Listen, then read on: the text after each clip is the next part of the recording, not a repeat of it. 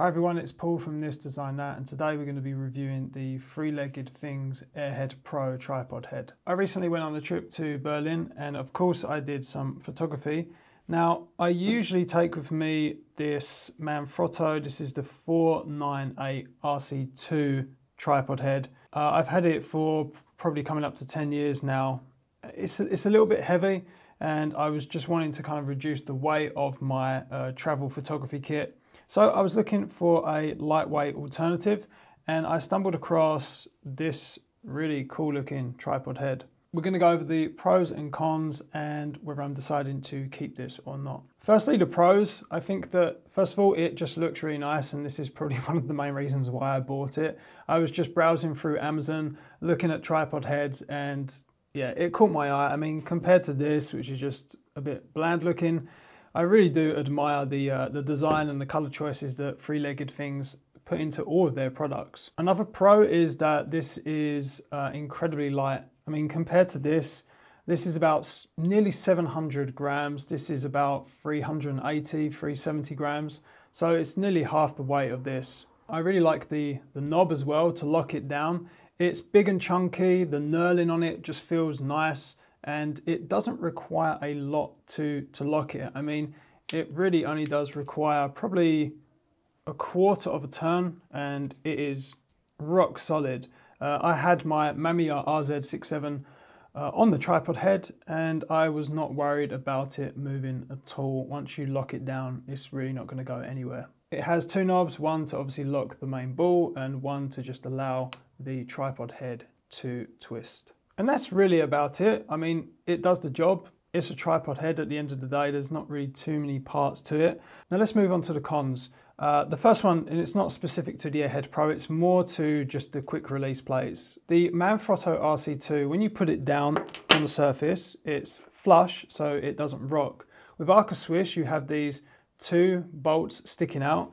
So basically the plate just pivots. And I find it really annoying because when I'm using the Mamiya, I do a lot of the time kind of put it on a surface and then I just like kind of tilt it up because it's quite heavy. I'll try and rest it on anything I can. And I found that with this Arca Swiss plate, it just become more difficult to do that. Now I understand obviously these two bolts, they obviously stop the plate from sliding backwards and forwards. And I got this quick lever version because I thought it was going to be a little bit different. And when I saw that this quick release plate was actually square, I was thinking, oh brilliant, they've designed it in a way that I could really just lock this plate down in any orientation, which I really like the idea of. And that isn't really the case. You can only put it down this way because of the bolts. And as I said, that's not really a problem with the Airhed Pro. Specifically, that's just Arca Swiss. Now I've got a Arca Swiss plate on this tripod head and it's the screw type. I really don't like the screw type. I much prefer quick release levers because this is what I've been used to with the Manfrotto. I really like this way of doing things. The next thing I don't like about this tripod head is the quick release. When you lock it down, it's a little bit stiff to lock it down, especially compared to the Manfrotto, which I really like. You just kind of place it in and push it down and it just snaps in place. It's much quicker and easier. But the thing I really don't like about this one is that it requires a lot of force to release it. And what's more is you've got this, what I thought first of all was like a cool little feature, was their way of kind of implementing a locking pin so you can't just release it, but you've got to pull this locking pin this way and then you've got to push the lever in the opposite direction, and it's just a bit awkward because you're pulling and you're pushing at the same time, and also it needs a ton of force to release. I mean, oh man, there you go. That's how much force is required to release this thing. And as you can see, with that kind of force, you quickly ruin the anodized surface of this nice orange lever here. And that moves on to the next point, is that literally after the first time I used that lever, I had scratched off the anodized surface. Now, I'm not sure if that is because it is poorly anodized. I don't really think so, but honestly, I feel it's just a bit of an oversight with the design. You've just got two metal parts just rubbing together, and of course, it's just going to ruin the surface of it.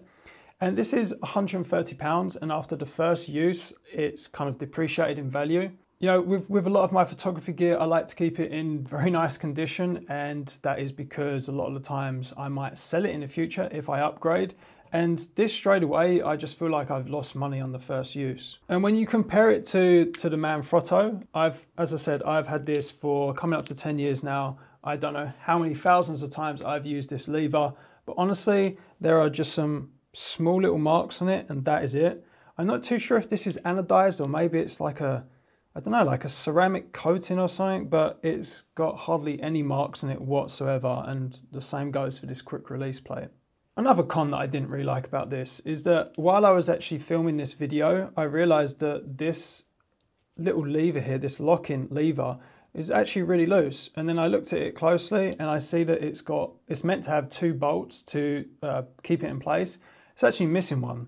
And this is why this is so loose, because it looks like this bolt that secures this lever hasn't really been fitted too well. I think they should have put some lock thread on it or something to just stop it from coming out. I've been using this for 1 week in Berlin and that is it. And I didn't even use it that much during the time I was there. So yeah, quite disappointed because that bolt has just gone missing now, and it's a really small one. It's going to be difficult to find and replace that. So overall, I'm not really impressed with this, especially for the price that I paid. It looks like a really nice tripod head at first glance, but yeah, once you start using it, I'm not too sure if it's that good. Gonna attempt to send this back. I'm really not too sure what they're gonna say, because obviously this is all scratched now, and hopefully I'm gonna be able to get my money back. I've never used any of Three-Legged Things before. A lot of their other products, they look really interesting, and they've got plenty of good reviews on Amazon and on other sites. So yeah, I mean, if you've got one yourself, please let me know how you got on with this, especially the anodized lever. I'd be very interested to know if other people, if theirs is scratched and if the lever is really difficult to use like mine. So it looks like I'm still on the lookout for a nice lightweight tripod head. I see that Manfrotto have brought out some new ones since I last purchased this, which are much more lighter in weight. I think I might go back to Manfrotto, who knows. Anyway, that is it for today. Hopefully you found this review useful, and I'll catch you later.